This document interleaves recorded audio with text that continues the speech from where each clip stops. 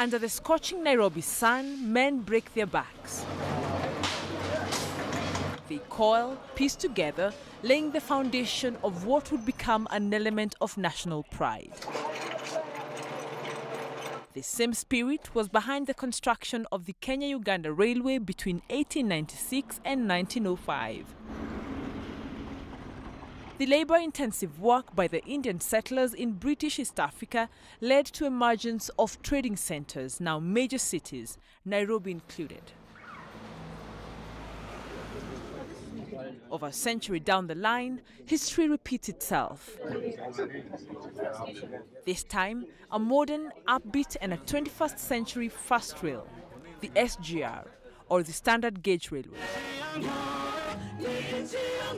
It was launched in May 2017 at an auspicious event in Kenya's coastal city of Mombasa. It is a very historic and proud moment, not just for me, but for every single Kenyan, as we begin to see our journey of transformation and change taking root. This railway is not just for us. It is for the many, many generations that will come long after we are gone. And the foundation that we lay today that will help lead us in to an industrialization chapter as we move to develop special economic zones along this railway line. The project is undertaken by China's largest highway investor, China Communications Construction Company, CCCC, in collaboration with CRBC, China Road and Bridge Corporation. CCC is also reputed as China's leading international engineering contractor. China has a huge market. We have the mature technique and capitals.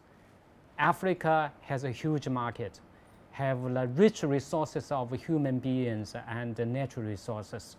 So if we join hands together, there's a great potential and a bright future for our relations and cooperation.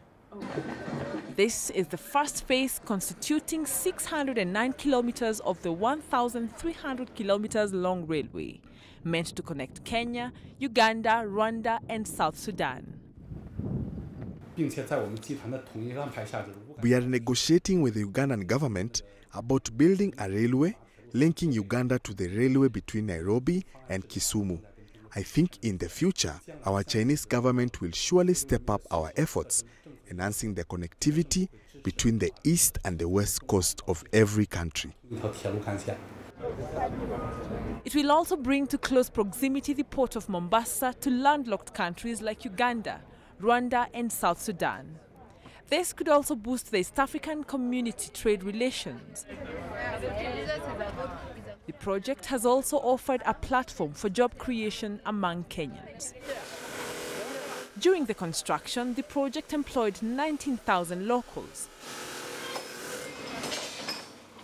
This was a short-term solution to the unemployment crisis in this East African nation, rated as one with the highest unemployment rates in the region.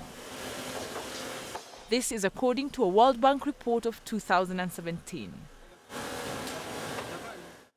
United Nations Development Programme UNDP's Human Development Index shows that out of every 10 Kenyans, 4 are jobless. Doreen Karura is among the fortunate ones. Actually, I looked for greener pastures and I was looking at the future of SGR. So I knew SGR with time is going to have a brighter future, it's going to have better placement, and I'm going to grow with it. So I'm enjoying it because I love traveling, as I said before. It's a new experience every day because you meet different people in the train and you get to grow with them. And then the sceneries are beautiful. So it's basically every day is a new day. And every day brings a new thing, a new experience to life, a new thrill. Tunafurahia We are really happy that this railway has been constructed, and it means a lot for us as youth because we are getting employment. We also have a chance to improve our economy through trading in exports, and also traffic will reduce on our roads. The fares for one-way travel are $30 for first class and $7 for economy class. The latter is half the price spent traveling by bus. In the meantime, the SGR is still acknowledged as a faster means of transport compared to traveling by bus. With the remaining phase of the project underway, travelers are looking forward to better days of easy transport within Eastern Africa.